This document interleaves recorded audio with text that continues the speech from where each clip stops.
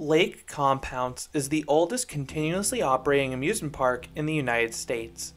This amusement park recently celebrated its 170th birthday as it opened way back in 1846. This amusement park has a lot going for it. The park oozes charm. The park has one of the best settings of any park, nestled next to both a lake and a mountain, and it has one of the world's best roller coasters in Boulder Dash. But the park has made a series of decisions over the past few years that have arguably made the park worse.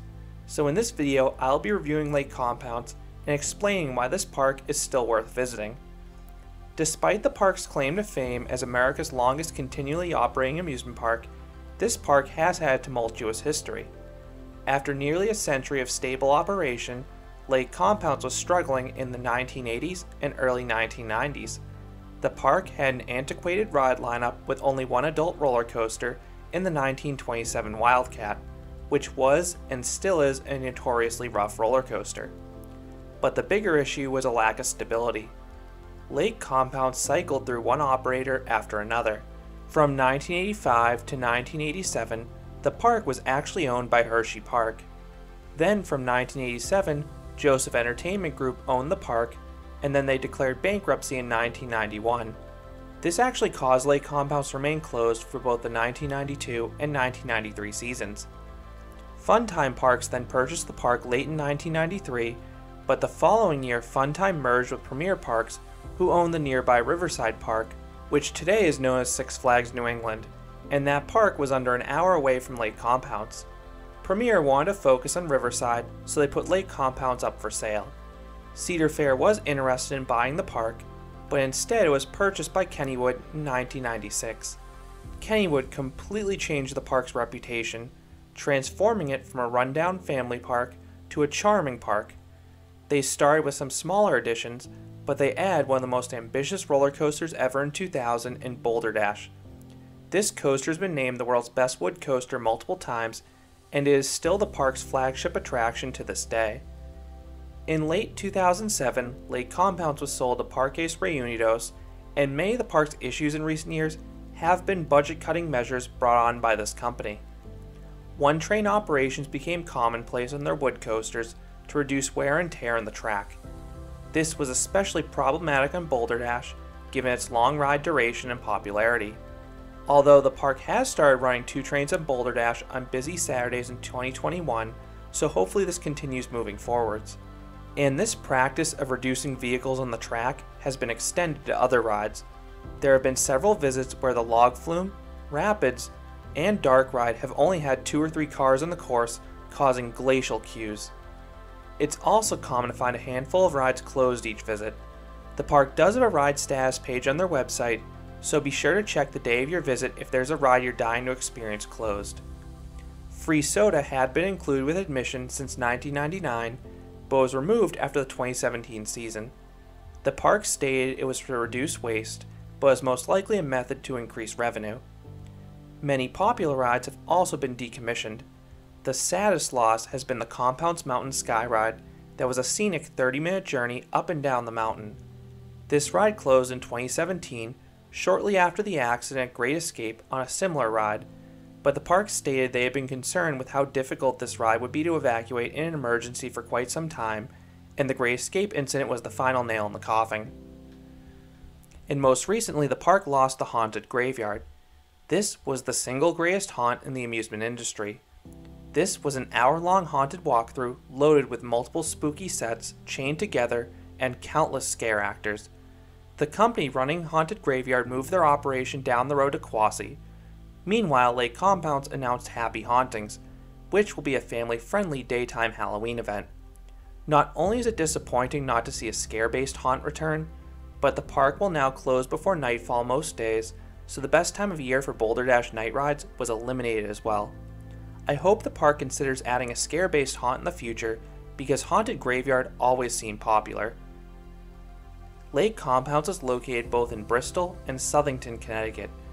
The park is just a short drive from ESPN's main headquarters. When you visit the park, make sure your GPS takes you to the guest parking lot entrance off of Enterprise Drive.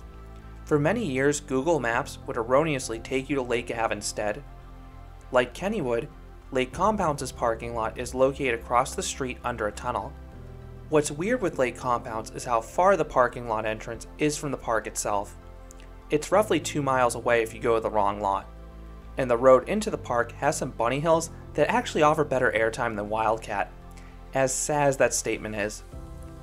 Because of how far you are from the park, it makes the reveal of the park magical when you finally see it. You cannot see the park from the parking lot. You just hear the screams in the distance. Once you pass through the tunnel, you are greeted by one of the best entrances in the world. It is a classic entrance and it oozes charm. You have a carousel horse centered around a flower garden. Then you have the classical architecture of the turnstiles and shops. And then Wildcat is perfectly centered with the entrance. And then in the distance, you have the modern thrillers of Downtime and Phobia accentuating the skyline. Lastly, you have the backdrop of the heavily wooded mountain in the distance. It's really a stunning entrance. As a whole, Lake Compounce is beautiful. Having either a lake or wooded mountain alone as a backdrop would be fantastic. Getting them together makes Lake Compounce special.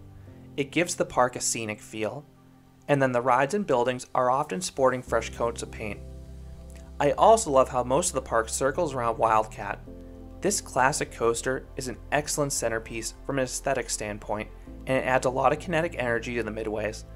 The one downside with the park's layout is the obnoxious dead end by Thunder Rapids. There is this narrow pathway that runs alongside Boulder Dash and the lake. There are no attractions or stands along this path. You just have some dinosaur info cards along the fence. At the end of this pathway is Thunder Rapids. Even on busy days, the Rapids ride usually is a minimal wait because so few people go down there. I'm convinced most people don't even know this ride exists because of where it's located. And it's a shame because it's actually a really fun Rapids ride. And further proving just how out of the way this section is, the park has both a trolley and a train ride that transport guests over there. This section is where the Sky Ride used to be, but now it just feels dead. And unsurprisingly, this area opens late and closes early every single day, if it even opens. If you go on an off-peak day, it's not uncommon to find this whole area closed. Now the park has cleared a ton of land around the lake, and I believe the long-term plan is to connect this pathway at the water park, which will really help the park's layout. The staff at Lake Compounce is usually quite friendly and accommodating. The crew at Boulder Dash in particular stands out because they often hype guests up for their ride. In terms of efficiency, it's a mixed bag. Most of the issues are related to the rides themselves having the bare minimum number of vehicles on the track. That's not really the employees' fault. A few of the flat rides can take a while to load, but the crews working the other rides usually move fast once a vehicle does arrive. The crew of Phobia in particular stands out for how quickly they routinely dispatch that ride. Lake Compounce can be a miserable park to visit on a busy day due to the limited throughputs of their signature attractions. If Boulder Dash is on one train, the ride can easily get an hour wait on a Saturday. And many of the supporting rides will easily pull 30+ minute waits due to equally low throughputs. I would strongly recommend visiting this park on a weekday or an off-peak Sunday if you want to avoid the longest lines. The one exception I make to this rule is if Lake Compounce has a late close. Boulder Dash at night is a religious experience, and you should do everything in your power to experience this wood coaster in the dark. During the summer, you usually need to visit the park on a Saturday to get night rides on Boulder Dash. Lake Compounce is one of the parks that does keep their lines open right up till closing time, so I always finish my trip to Lake Compounce with a night ride on this amazing coaster if it's open late enough. Boulder Dash is the primary reason I buy a season pass to this park. That's partly because of how much I love Boulder Dash, and it's partially because of how expensive Lake Compounce is. Daily tickets without any discounts can cost $55 as of 2021, although there are usually deals online. And then you also have to pay $10 for parking. I think the park is a bit pricey given its offerings, but a lot of parks in New England do cost more than comparable parks in other regions, presumably due to their lesser operating calendar due to the weather. Lake Compounce currently has 5 roller coasters. Boulder Dash is an elite coaster. It is the best ride in New England. This Custom Coasters International wood coaster is a relentless barrage of airtime and laterals on the side of heavily wooded mountainside. Any of these things would be great in their own, but combining them together makes Boulder Dash truly special. I have a separate review going into more detail, but Boulder Dash always leaves me breathless. Just make sure to experience this coaster in the front row. This is the best seat for airtime, and it's also the smoothest seat. The ride can run a bit rough on wheel seats or as you go further back in the train. Speaking of rough, the park's other wood coaster is one of the roughest coasters out there. Wildcat is nearly 100 years old and it rides like it.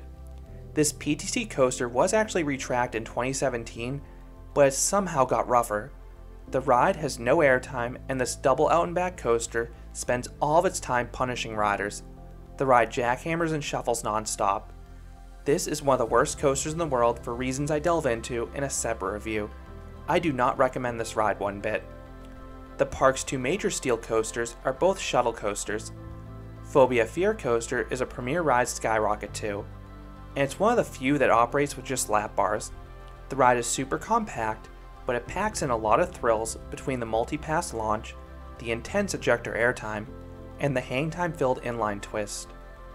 Zoomerang is a standard Vekoma boomerang, but it's one of the smoother ones out there, which makes it easier to appreciate the ride's intense inversions, particularly that backwards loop. Last but not least, you have the appropriately named Kiddie Coaster. Just know that this coaster is typically off limits to adults. For flat rides, you have a mix of both old and new. The two best flat rides are both from S&S. You have Downtime, a 185-foot or 56-meter tall turbo drop tower. This one offers stunning views of the area, and the clock noises build anticipation. The drop itself is on par with the other S&S towers. It starts strong before fizzling out. Thunder and Lightning is a relatively rare S&S scream and swing that offers some nice floater airtime as you swing above the midway. These rides are always fun, although it suffers from the typical issue of a short cycle. American Flyers is a classic Bish Rocco flying scooters ride that was relocated from Kennywood. These ones aren't run particularly fast, but due to the range of motion on the fins, it is possible to snap them, and the operators usually allow it. Lastly, you have a historic Loof carousel that was originally built in 1898. Between the lights and wooden horses, it is a beauty.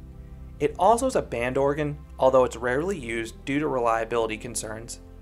The rest of the flats are your standard mix of spinning and pendulum rides. For kids, all of their rides are in a large children's area to the right of the main entrance.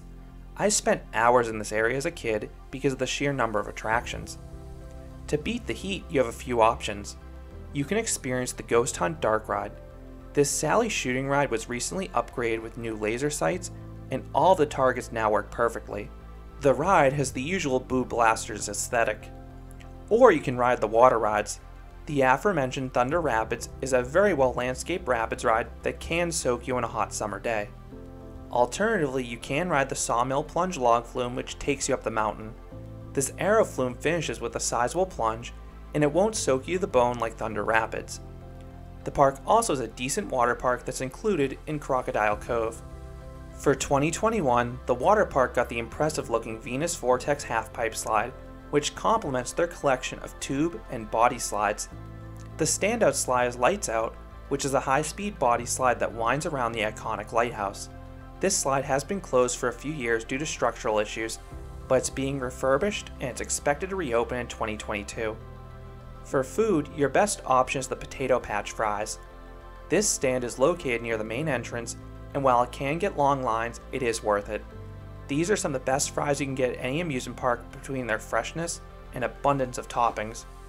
For a full meal, my favorite option at the park is Pink's Hot Dogs. The rest of the food stands are overpriced and your generic amusement park offerings. The park's Halloween event going forward is a question mark, but the park has a Holiday Lights Christmas event. I've never visited their winter event due to the limited ride lineup, but I've heard it's a great event for younger kids, and it's much cheaper than summer days. So do I recommend Lake Compounce? Yes. Boulder Dash alone is worth a visit if you like thrill rides, and the park is very charming. While there are some operational issues that I hope are resolved in the future, I do enjoy the park. I think Six Flags New England is a better thrill park, but Lake Compounce is just a smidge behind Canopy for the best family park in New England. Lake Compounce is a really balanced ride lineup with something for everyone. If you're a coaster enthusiast, Lake Compounce is well worth adding to a New England road trip, and it helps that you have Quasi and Six Flags New England just a short drive away. So those are my thoughts on Lake Compounce. the oldest continuously operating amusement park in the United States. While it has gotten some flack for some decisions in recent years, it is still a good park. What are your thoughts on this Connecticut theme park? Have you been there? I would love to hear your thoughts about this place down in the comments. If you enjoyed this review, I'd appreciate if you gave this video a like, and you considered subscribing, because there'll be a lot more roller coaster and amusement park videos here at Canopy Coaster. Thanks for watching.